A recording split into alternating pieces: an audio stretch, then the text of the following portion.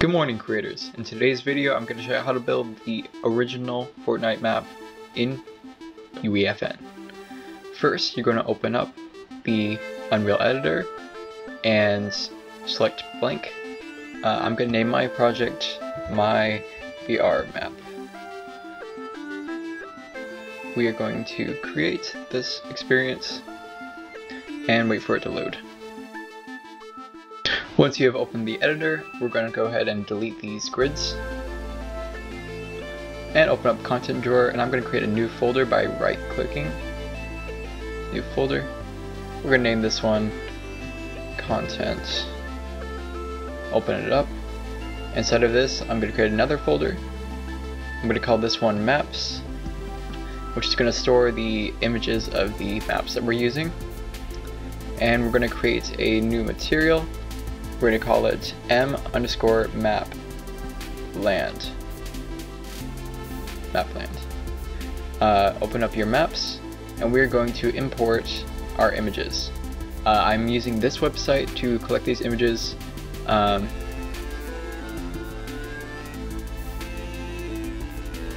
once I've opened them up, I'm just going to select all of them and directly import them into my folder. Once you're back in content, we want to open up the material, move this tab up above, and first we are going to press down T and then left click to create a texture sample. Or, to make things easier, you can go into content drawer, open up your maps, and select the map that you want to use. For this example, I'm going to use the Season 8 map. We're going to connect RGB to base color, and then right click and search for texture coordinate. Then you want to press down D and then left click to get a divide node, connect texture coordinate to the A, and connect that to the UVs. You'll notice a slight change. So the bigger this number is, the bigger it'll map. So the number you want to use to fit it properly is 2033. And that should map it correctly. We're going to save. We're going to open up the BR map. So now we're going to go into landscape mode, and inside of landscape mode we are going to create a new one. Material is going to be our map land. The scale we're going to set to 130. This is going to accurately scale with the map, because currently you cannot create that large of a map by default. You're going to select 127 by 127 quads, and make these numbers so that it's 2033 below. Then we're going to hit create, and it should import our landscape with the Fortnite map as our base.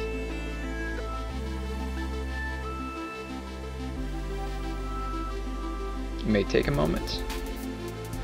And once you've got that done, we're going to head into selection mode, and you'll see you have a Fortnite map to scale. And if you want to verify the scaling of this, the block is 25 by 25, but I'm going to import a tilted mesh. In order to verify the scaling of this map, you can create a 25 by 25 grid, which is the size of the block, and place it all on here. But for my purposes, I'm going to be importing the base of tilted, since I already have that. Pretty simple. I'm going to paste it in. It's going to take a moment to load in. And see, it's right here. I'm going to move it, but first, we're going to try to property line. I'm going to do that which is picture. You can see it times, so I'm going to go here. And this is verification, size, and for you, it's size, worry about that. So you'll okay, that's also okay. And we're down. You'll see, as roughly, our size is just aligned perfectly. Right here, see, it's aligned very well. We tend to use select shift and this way, maybe not.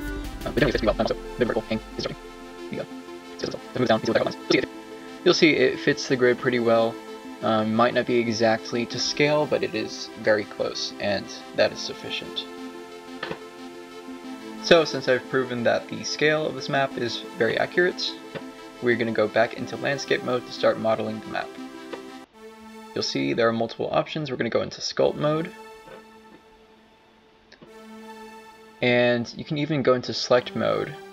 If you want to, like example, work on a hill, you can go into select mode and select the general outline of the hill, like this. This will help you only work on the hill rather than changing the landscape around it. You don't have to do this, but if this is a tool that'll help you, then feel free to use this. Now once you've done that, you want to make it a negative mask, so you can only affect this. Go into sculpt mode, and you can use various sculpting tools to change the landscape size. I recommend turning down the tool strength. Brush size will be pretty large, and you can create like this. And you just kind of go in, landscaping, and flattening. I recommend using buildings to determine where the height is so that it aligns on the grid. So if you grabbed a floor piece, you can move it around to make sure that it's the right height. But you'll generally just go around and make sure that everything is to your liking. If you are going to use flatten mode to make these hills a little bit flatter at some points, I recommend selecting a point. And you can flatten around like that. So for example, this would usually be a flat location because there's a building there. And so you can flatten the terrain however you want. You can smoothen the terrain if you don't like the way it looks. If you want to make it a little bit smoother, smoothen it. And that is pretty recommended, I'd say. Make sure everything is smooth. And you'll see that the terrain is lining up. If you want to get rid of the mask, turn use region as mask off, or you can clear region selection and then turn negative mask on. So you'll see now we have a hill here. It may not be perfect, but you can start editing it to make it a little bit better. The sculpting of the island is up to you, so it's really up to you however you want to make the landscape look. How accurate you want it to be is up to you. But you can use these tools to your advantage.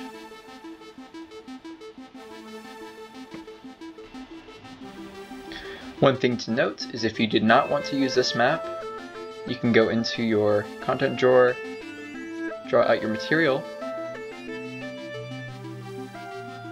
and you can select a different map by going to texture sample and selecting the sample you want. For example, I want the chapter 1 season 1 map. Make sure you save.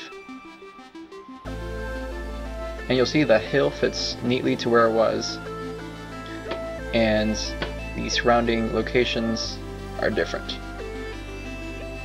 Now of course, there are many more things to learn regarding landscaping, but I'm going to save that for my next tutorial, so make sure that you follow along and watch the next video to learn how to sculpt and paint general terrain tools.